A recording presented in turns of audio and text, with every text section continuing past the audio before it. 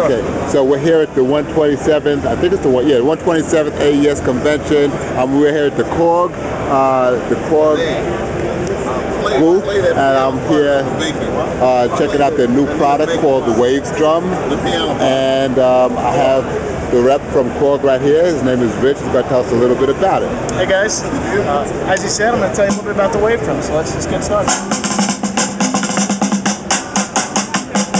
So it's definitely a drum. You can tell just by looking at it, it has a real drum head. You can tune it, you can replace it, and it'll change the way the Wavedrum reacts. So you can see I'm hitting it with sticks. I'm not playing any samples. This is a snare model. Now, that being said, I don't have to use sticks.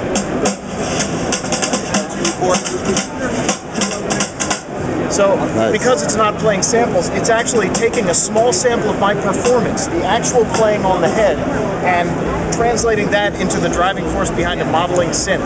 So, beyond the sticks and brushes, it's fitting with some mallets, and I'll call it a timpani model.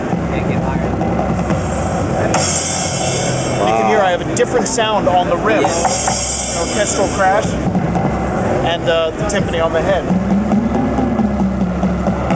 You can tune it by pressing a little harder. Now, in addition to being able to play it with sticks and mallets, you can also play it by hand.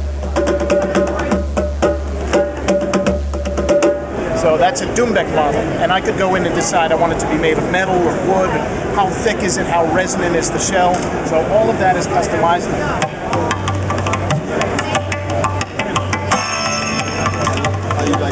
So great toggle model in there as well, and there are even some loops you can play along with. So some percussive loops, and we'll jam along with something here.